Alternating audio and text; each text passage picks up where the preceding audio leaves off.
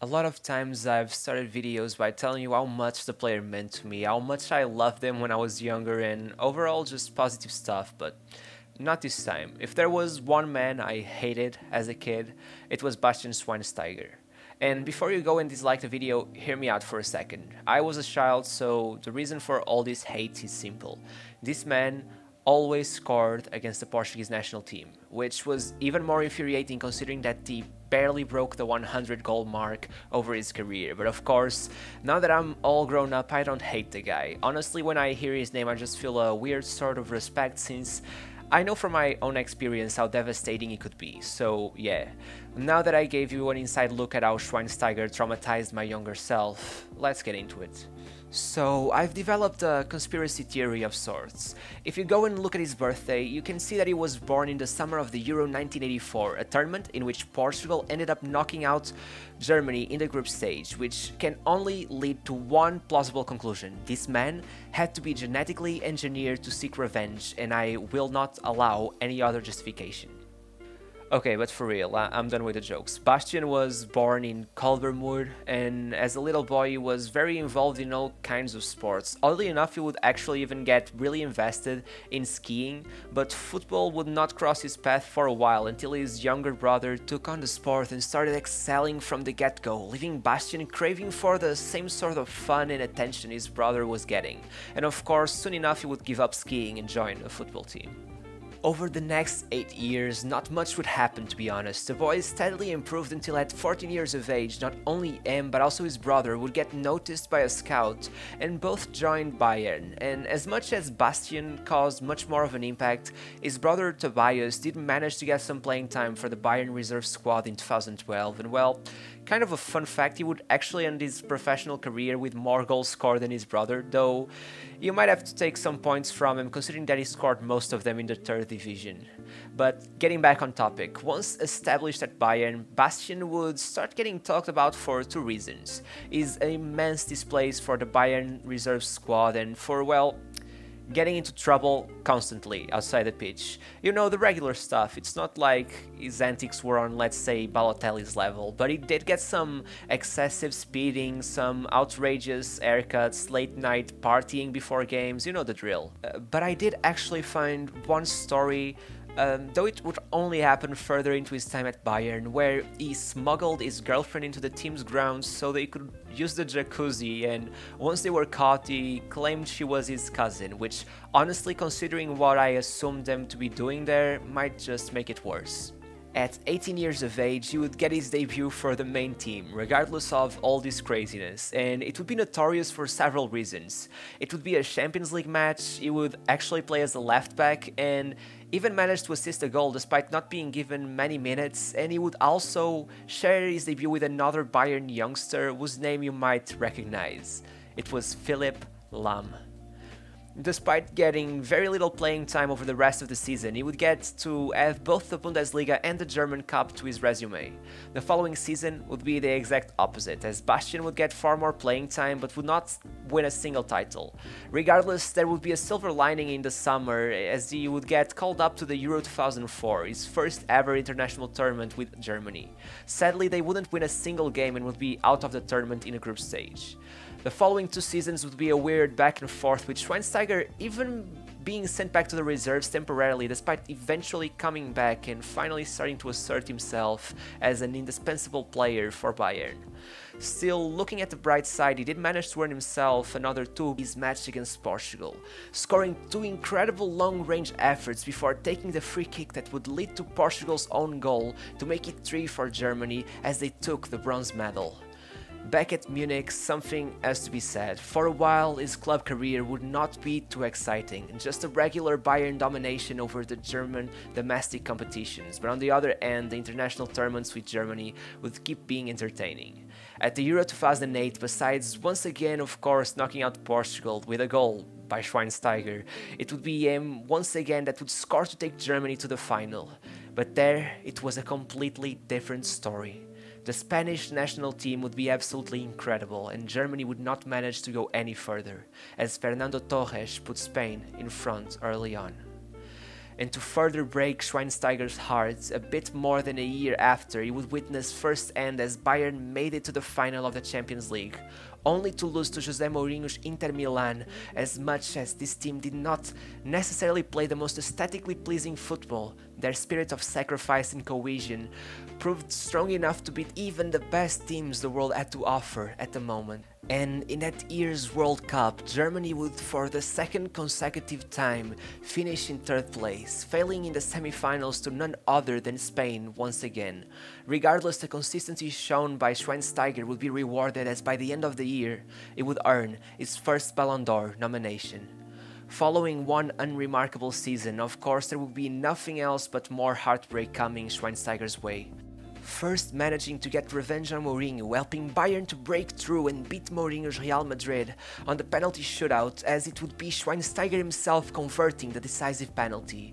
But unfortunately, the end of this fairy tale wouldn't be so wonderful, at least not to Bayern, as Chelsea would against all odds beat them in the final of the Champions League.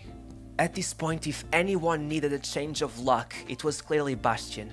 His career seemed to be depleting every season, as he was now 28 years old, a few more years of heartbreak and it could be at the point of no return, but then things started looking much brighter. To begin with, let's talk about the 2012-2013 season. Bayern as a whole was incredible. They ended the season with 23 consecutive wins, which, as you might imagine, meant they won nearly everything. Firstly, let's of course mention their greatest achievement, the Champions League. They didn't just win it, they decimated the competition, only losing once throughout the whole tournament, to bait Borisov out of all teams and getting immense wins, most iconically a 7-0 victory over Barcelona. To further expand on this achievement, they would win the league, the cup, the European Super Cup and the Club World Cup, to become the 7th ever club to win the treble, and even complete the quintuple. If only they hadn't lost the Super Cup to Dortmund, maybe they could have taken it one step further. Regardless, if there's any doubt over how essential Schweinsteiger was to this team, let me make sure to remind you that Schweinsteiger would win that year's German Player of the Year, and be the 4th highest placed Bayern player in that year's Ballon d'Or, which is even more impressive taking into consideration that more offensive players tend to get the upper hand in the award. If this had been reason enough for Schweinsteiger to feel proud of his last few years at Bayern, 2014 would be the cherry on top of the cake.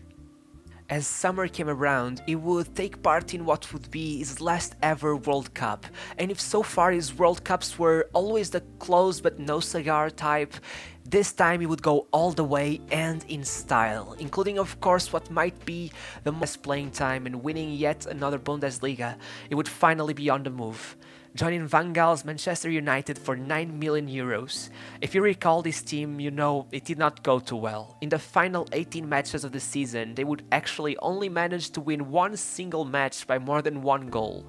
Over summer, he would take part in the Euro 2016, his last tournament for Germany, replacing Philipp Lahm as the captain of the squad, though he would only average around 45 minutes per match, as he would watch Germany miss out on the final as they lost out to France in the semi-final. And if things weren't going too well for Schweinsteiger at Old Trafford, they would only get worse once Jose Mourinho arrived. As new coach, he would decide that Bastian did not fit into his plans, and though I'm not excusing this dreadful decision, it would actually demote him and send him to train with the under-23 squad. Though at a point he would manage to break into the first team once again, by March he would reach a mutual agreement with the club and finally leave to join Chicago Fire in the MLS. The first season there would be the most successful, reaching the playoffs only to get knocked out in the first round. From then on, it would have 2 largely unsuccessful seasons at the club and even getting a second to last place finish at a certain point before finally hanging his boots and ending a career that many players would envy. It's very hard to point out any flaws in Schweinsteiger's game. He could shoot from range, take set pieces, dribble like very few, provide crosses, tackles, and even play in several positions. Either on the wing or as a box-to-box midfielder, the guy could simply do it all. In Germany they called him the Fußballgott, and I find it very fitting. Players like him always left me speechless. Versatility might just be the most underrated aspect a player can bring to a team. It can be the one key change needed for a team to switch their game up and become become successful. Looking back on it now, I'm happy that his luck turned around and he managed to get the trophies he deserved. It would be a shame to see a player like him go out before getting some time in the spotlight. Yeah, at the end it was a great career, but now let's get into the ranking system. First of all, defensive traits, impressive considering how great he could be in attack, a 7 out of 10. Then playmaking, an 8 out of 10. He certainly could create, but playing further back he didn't get to show off this ability as much as perhaps he should have. Attacking traits follow the same logic as his most offensive side, though I think this part of his game had the edge, so it's a 9 out of 10. Speed and physicality was a good mix, something which is frequently found in well-rounded players. Still, it wasn't necessarily exceptional at either, so it's an 8 out of 10. His mentality was clearly one of his qualities, from his work rate to leadership, but I feel like he missed some edge that could have made him an exceptional leader on the pitch, so he ends up with an 8. Longevity and adaptability is tough, though I don't blame him too much for his unimpressive time in England. It did seem to be struggling to adapt to a new league, and since his longevity wasn't anything mind-blowing, it gets an 8 out of 10. When it comes to flair, I've always personally found him to be very entertaining to watch, definitely edging most players with similar roles to his. It's an 8 out of 10. Then trophy cabinets. A World Cup and a Champions League is a rare sight, but not much on the individual side of things, and not much variety either. It's a 9 out of 10. Finally, the icon factor. His retirement is still very recent in our minds, so it's a bit tougher to judge, but I honestly feel like given his role in the first half of his career, he will have a tough time maintaining a legendary status outside of Germany. Think it warrants him a 7 out of 10. This totals out at 72 out of 90, putting him level with players like Xabi Alonso and Seedorf, who has actually had his score slightly changed as I noticed I had made a mistake. Besides this, I would also like to show you that I've added George Weah's X Factor to the ranking system, which you can now see on screen. And yeah, I think that's it. I hope you enjoyed. This was Bastian Schweinsteiger's career in a video. And yeah, don't forget to like and subscribe, and I'll see you next time. Bye.